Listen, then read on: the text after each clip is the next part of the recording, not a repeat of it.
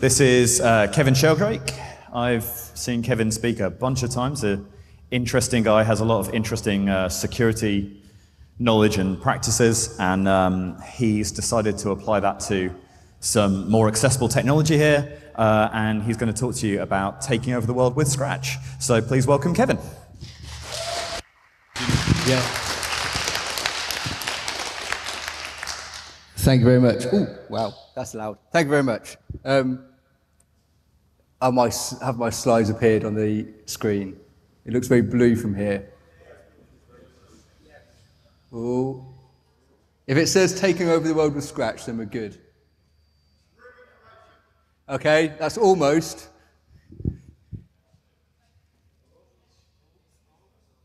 See, when they said you're first on, I thought this is a great idea because I can't be drunk at this point of the day, and therefore this talk will go.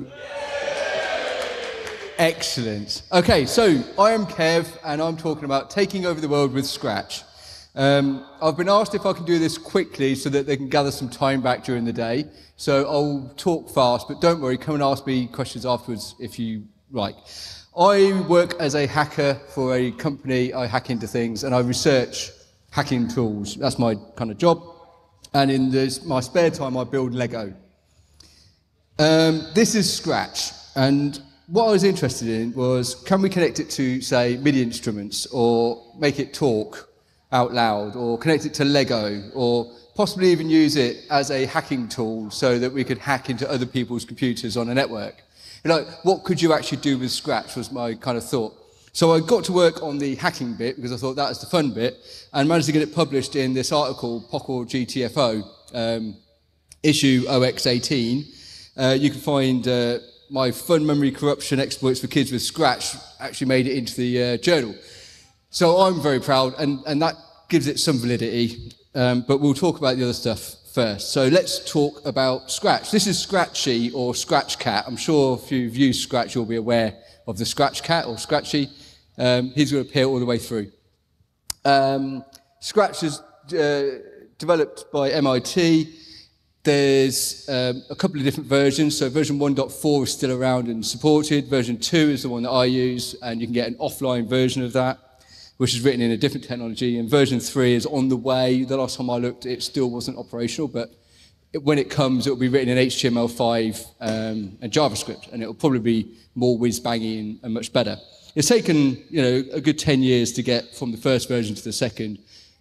Give them some leeway to get to the next one. But it's been around for a long time, Scratch.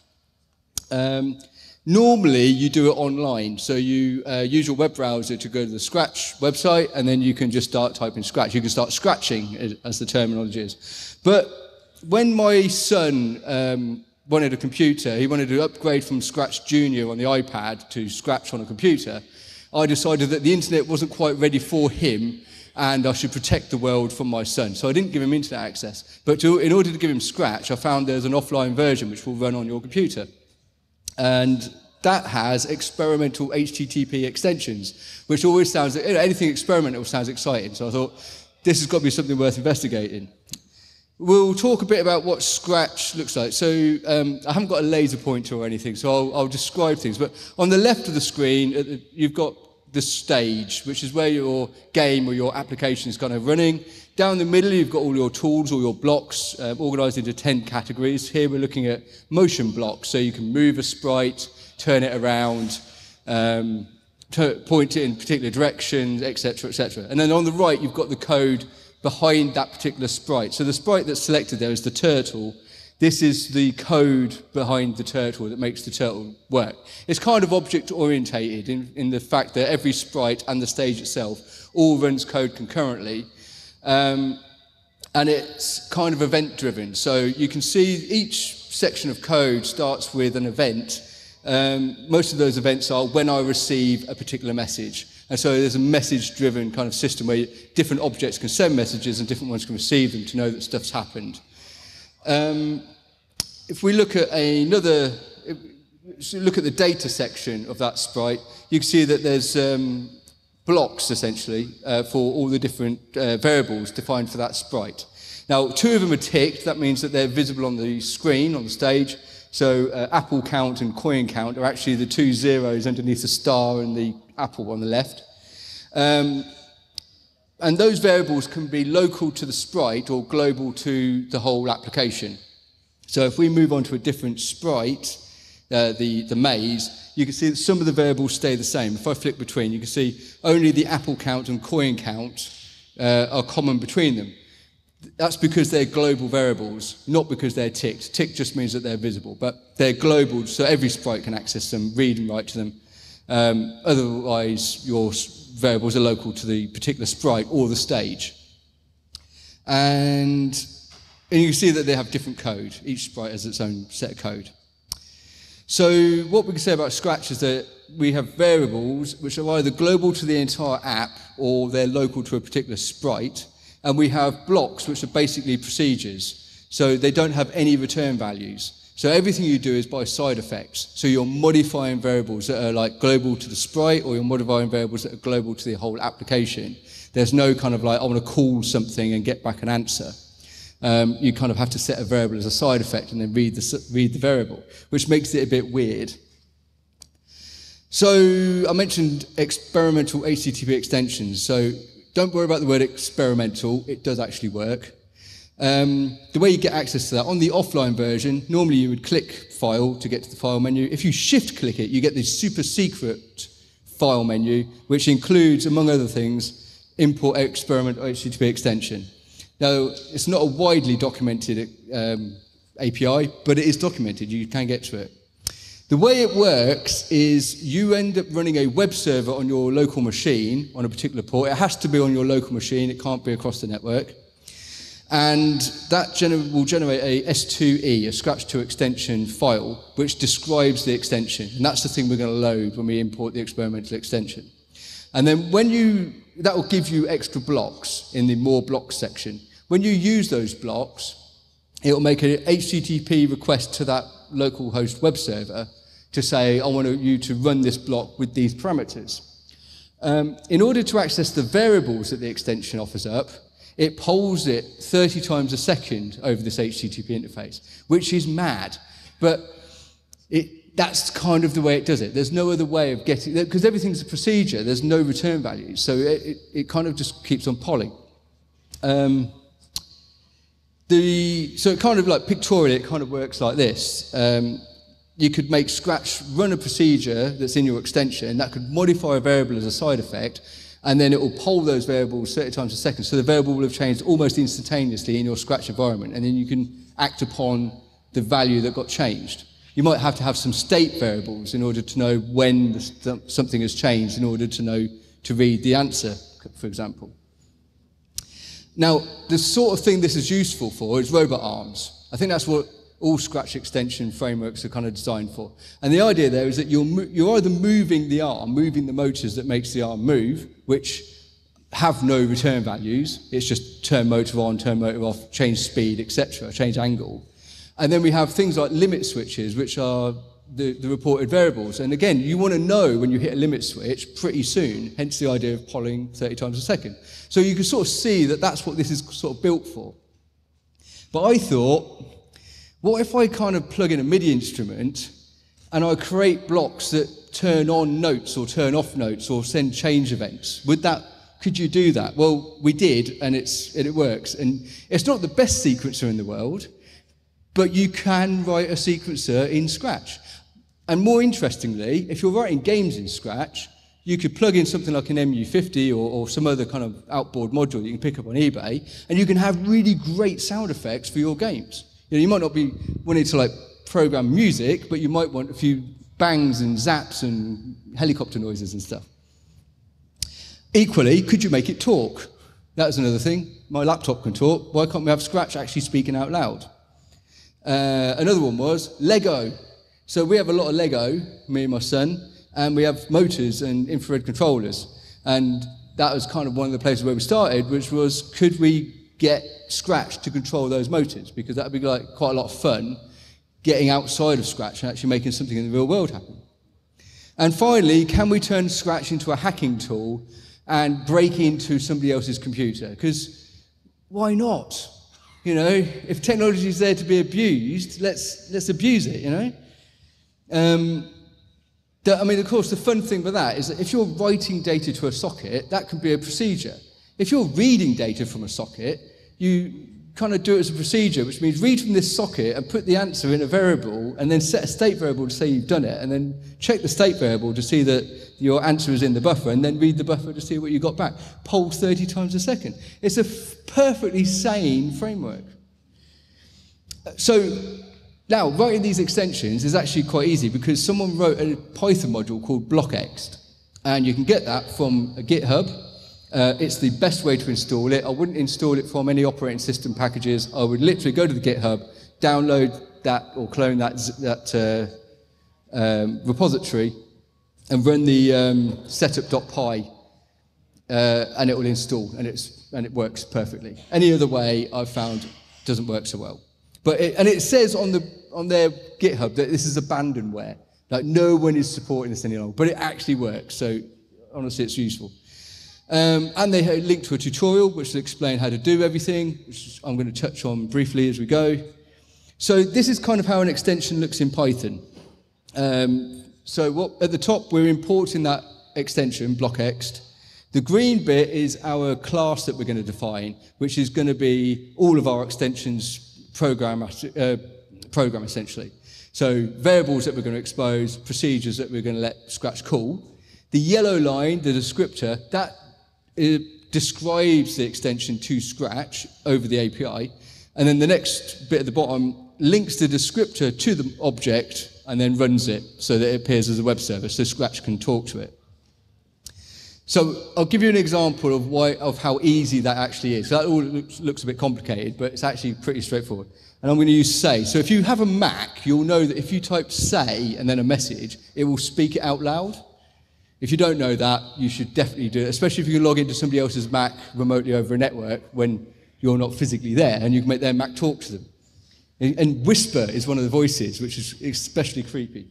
So the example, my object, my say object, only has one procedure, which is say, because that's the only thing I'm going to do. And it takes two basic arguments, the statement you want it to say and the voice you want it to say with. And if you haven't set the voice, it will set it to Alex, which is one of the default voices.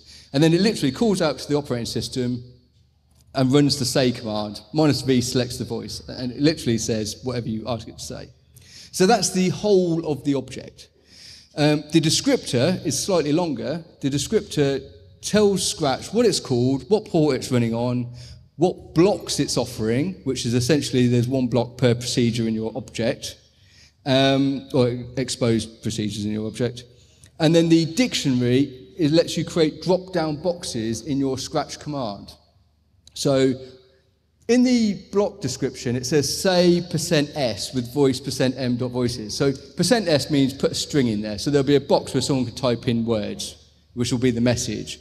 %m.voices means we'll have a drop-down menu, and it will be called voices.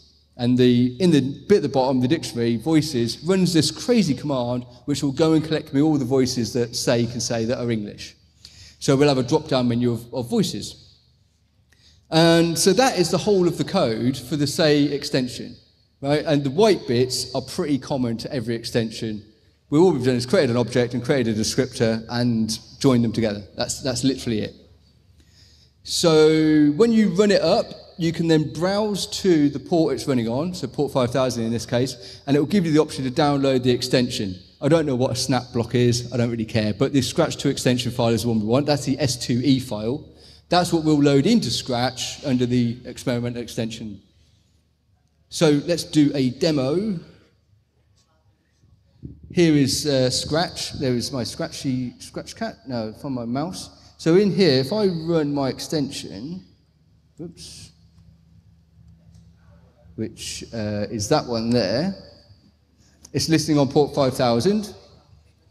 In Scratch, we can shift-click file and import experimental HTTP extension, and it's going to be that one there, the S2E file. I've already extracted it from the web server. And now, actually I'll just close him up a little bit. In the more blocks section, we've now got one extra block, which is say a message with voice and then a voice. So let's make that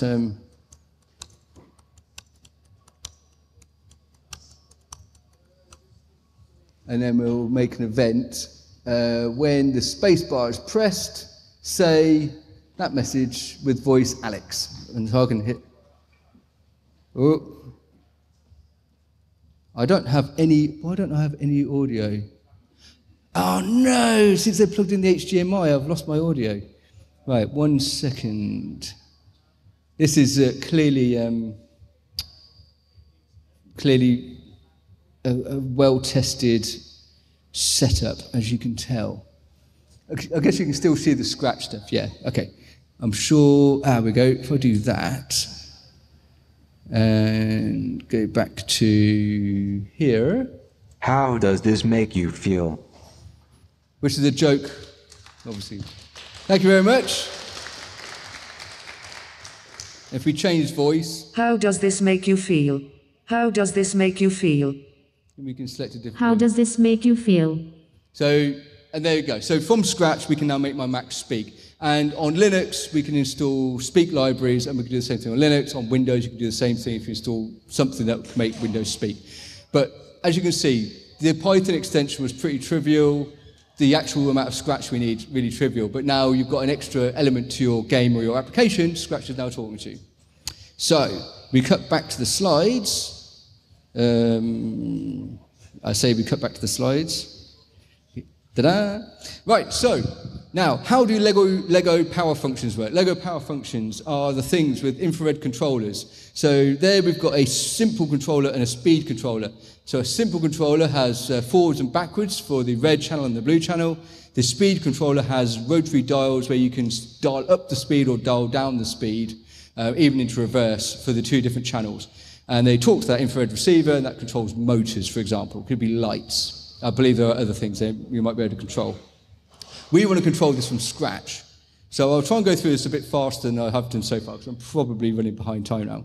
I wanted to listen into that infrared communication between the controllers and Lego in order to work out how it works, so I could do it myself. So I used this thing called an IR toy from Dangerous Prototypes. It costs about 20 quid. It's a kind of simple little tool you can use for listening into infrared. Their software doesn't work very well on Linux. It's written for Windows, and it uses code blocks, which is a horrible kind of environment to compile in. But if you just write some Python, you can talk to the IR toy directly from Linux. So here, the yellow bit is setting up a serial port, the green bit is initializing the IR toy, and the red bit is just reading data that it's seeing. And then point your controller at it, push a button, and see what happens. And what happens is you get a load of hex, which on first view doesn't seem to make a lot of sense. But I noticed that it's a lot of 32-bit words. In fact, it's a lot of 16-bit words, but all of them in pairs. So the upper byte of these 16-bit words being 0, right? So there's clearly timing data of some sort. And if you looked at the last byte of each 4-byte sort of like word, that was the only byte that was really changing. And you can see it changes from about 0E to about 1B. And so clearly that's going to be ones and zeros. So I knocked up a bit of Python to turn that into ones and zeros, and you get this. At which point we then do what we call byte staring, or in this case, bit staring. So here I've got red up channel 1 and red off channel 1, but in actual fact, I would have had every different button combination I could think of so that I could see the binary and compare them and work out how it worked. I won't go into the process of how I worked out how it works, but I did work it out, and we'll describe it very quickly. So first of all, there's 4 nibbles, and you can see only a few of them change depending on what you're doing. The first nibble tells you the channel number and if a button's been pushed, or if no button's been pushed, or multiple buttons have been pushed. If you push 2 buttons at once, you get a 0, 0. Who knows why, but you do. And the channel numbers 0 to 3 represents channel number 1 to 4 on the actual devices. The second nibble didn't change. The third nibble tells you the button state. This is for the simple controller, I might add, where you've only got up, down. So you could theoretically send a message where the blue was up and down at the same time. I don't know what would happen. I haven't even tried it to find out. But essentially, it's a button mask. That's pretty straightforward. And the fourth nibble is just a checksum. So we XOR together the first three nibbles and invert it. That gives us the fourth nibble. And all that's doing is making sure that the data arrived correctly, that it's got some integrity, so we know that there hasn't been a mistake in transmission or reception. So if we had the red off one, you can sort of see that that fits that protocol. The speed controller is slightly different. So you twist the dial around and you get these kind of patterns. Notice that for it increasing, we've got two different kind of patterns. The first bit changes, and I'll explain that. The first bit of the first nibble is a change indicator. And so only when that change indicator changes does the message get processed by the receiver, which means you can send the same message multiple times and only one of them will be acted upon by the receiver.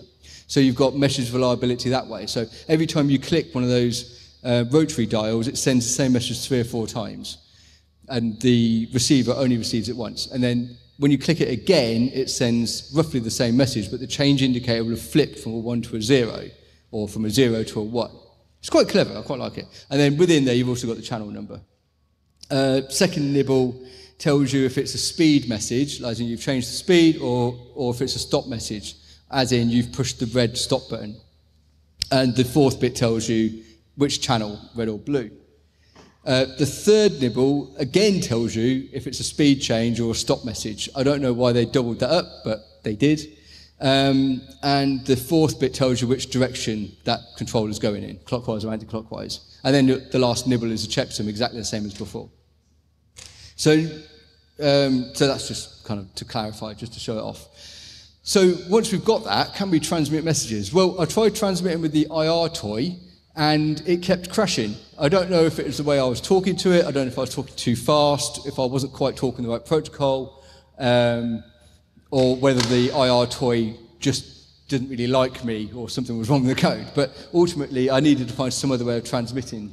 So I banged together a circuit on an Arduino, and it's simply a high-power infrared LED with a transistor circuit to drive it. Coming off pin D3, which is important because I was using the serial control, the IR remote library, sorry, to actually transmit the data. And that always uses pin 3 on a Nano or a Pro Mini. And I implemented a single byte protocol. So their protocol was 2 bytes, 16 bits. And there's problems with multi-byte protocols because you have to know whether you've got the start of the right bytes. Any multi-byte message system, you need to have some kind of infrastructure around it to know when the messages start and end and check that you've actually got a proper message and all those sort of things. With a single byte protocol, you get a byte at a time. You can check if that byte makes sense and you can act upon it. Now I could have, and I've since been introduced to Blue Chip's serial control library, which if you're writing anything to do with Arduino, it lets you do multi-byte messages in a really human-readable form and lets you control your thing like it's a router or something. It's a much better protocol. You can get it, this is a plug for his GitHub. It's really good and it works and it makes everything really simple. But I didn't know about this at the time, so I didn't use it. If you are thinking about implementing these kind of protocols, here's a simple lookup chart to work out which kind of way you should be implementing your serial protocols to your Arduinos. Clearly, don't make a multi-byte protocol yourself. Other than that, either works fine.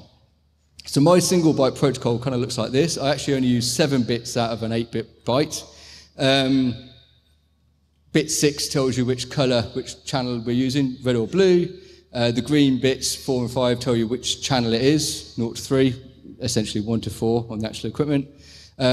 Bits 2 and 3 tell you if it's the simple protocol that the button's being pushed up or down.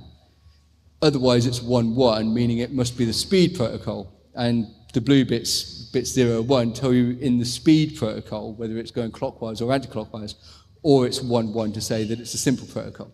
So basically, I've squeezed the simple protocol and the speed protocol all into a single byte, which I can just send to my Arduino. And then my Arduino makes the right Lego messages and sends them out. So I have a demo. I didn't bring any Lego with me because all of our motors and infrared receivers are involved in a very complicated remote control car at the moment. It's not quite finished.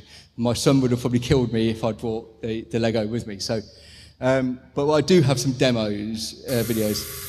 So this is Tom's Sea Monster ride for a fairground, using Lego motors and linear actuators to make the thing go up and down. Programmed and running from scratch. In fact, there is the Arduino and a serial converter. And this one is, I've got multiple videos showing the same thing. This is Tom's automatic crossbow. So I particularly like this one because when we first, what happened was Tom said, can you make something so we can control our models? And I was like, yes. And then 6 months later, I finally did it. And then he was too busy in Minecraft at the time. But some months after that, he was like, Dad, have you got that thing that so we control the motors? And I was like, yeah. I think I was really excited. Took it round, what have you built? And it's like, I've built a motorized crossbow. And so he's put all this together by himself. He's using the linear actuators again. It's an amazing thing. So from scratch, it will elevate to a random elevation and then fire the bolt. That's kind of cool. But I'm particularly proud of that. We all like the fact it says police on the side. Like this is this is the future of law enforcement, RoboCop style. But it's quite powerful, and it's quite good fun. So these are the sort of crazy things. We've actually made a lot of other weird, wonderful things with Lego, but that's some examples. So hacking with Scratch. We'll quickly talk about hacking with Scratch. I made an extension that lets me do things like open sockets, read from sockets, write to sockets, bind to sockets, so that I can talk to the network from scratch, which you can't normally do.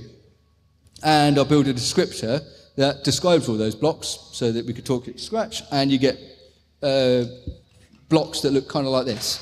So you can sort of create a TCP connection to a particular host on a particular port, for example, and then send it some data. These are the more blocks where they appear in Scratch. You've got procedures, predicates, and values. So values obviously give you back a string or a number. Predicates are a true-false value, and they have different shapes, so obviously fit into the right places in Scratch. And the procedures are the things where you instruct Scratch to do stuff, like create a socket or write to a socket or something. And so the way I've got it set up is the web server on localhost running blockxt is the extension, exactly the same as that say demo or the Lego demo. You just literally plug in the Python and run the thing up, and then you've got these extra blocks you can use. And then that's going to connect onwards to a virtual machine running TinySploit, which is produced by Sawmill Shah of NetSquare under the Exploit Lab workshops. And I've got Sawmill's permission to use it for these kind of demos. And so on there is a vulnerable web server which we could possibly attack. So I did. Now, should we quickly do the demo? Because why not? So if we kill off this say extension and we run up the socket extension, oops, we come in here. Now, I won't go through the entire work of how you find a bug and then start exploiting it, but if you read the paper in POC or GTFO, it's all in there to explain how to do this sort of stuff. But what I'll quickly do is load in some stuff. So Scratch demo. We need to do that. As you can see, it's quite a bit of Scratch in this particular one. What I'm doing is sending a buffer of changing values to a web server to see where it crashes, and when it crashes, I'll be able to find it in GDB. So there's my actual machine. Hello. Right. We'll quickly connect to the web server with a debugger, and then we'll quickly send this. So we need to fill in have I got an IP address? That was a good point. If I don't have an IP address, we might have to skip this. Okay, tell you what, because I want to speed things up, I'll skip that and we'll go back to the... So what you're seeing on the screen here is the exploit itself. As I say, I can do a demo, and if you come and hassle me later, if you want to see it, I can show you it live how to do this. But from scratch, we did all the work of crashing the service on that virtual machine, and then crashing the service with a patterned buffer so that we can see where it crashed, what the instruction pointer was pointing at the time, what was on the stack at the time. Take those values and plug them into an exploit, and got shell code simply off exploit DB and chucked it into a variable in Scratch. Had to modify the shell code because all the shell code in exploit DB expects bash to be your shell, and in my virtual machine it was busybox, and that needs ever so slightly different type of shell code. But bung it all together and put in the right values, and before we run it, you can see this is the virtual machine's network services. So we can see that we've got two services, Echo 1 and Echo 2, and we've got a web server on port 18 and an SSH daemon on port 22. Nothing else running. When we run it, this is all the exploit going through the Python. That bit is a whole load of nops to fill up the buffer to get to the point where we can overflow the buffer. That bit there is the return address and a whole load of shell code, and underneath it is a load more nops just to sort of make sure the thing definitely crashes.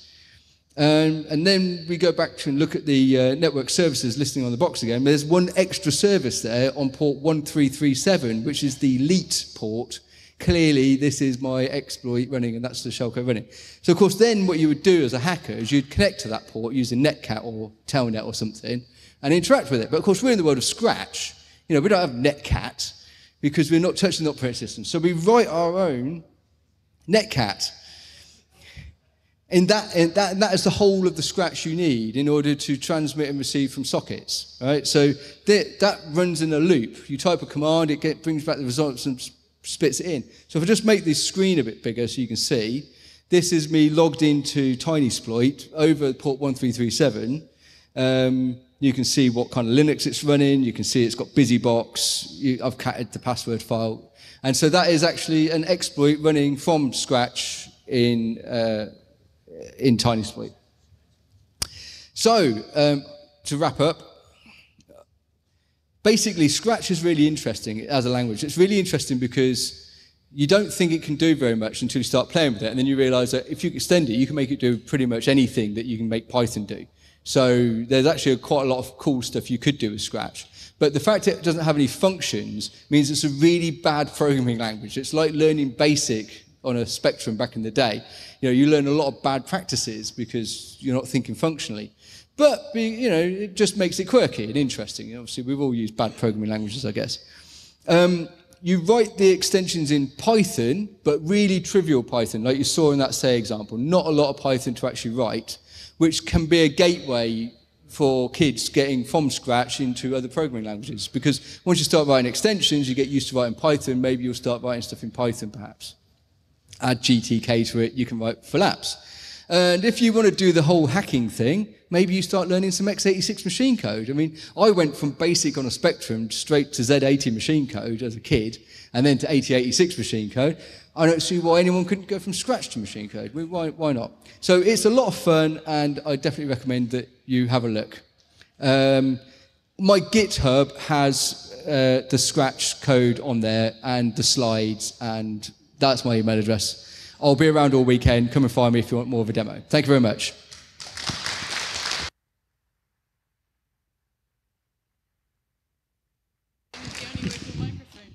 Thanks so much, Kev, for such a fascinating talk. And I've been using Scratch with kids, and yeah, the possibilities are obviously endless, right?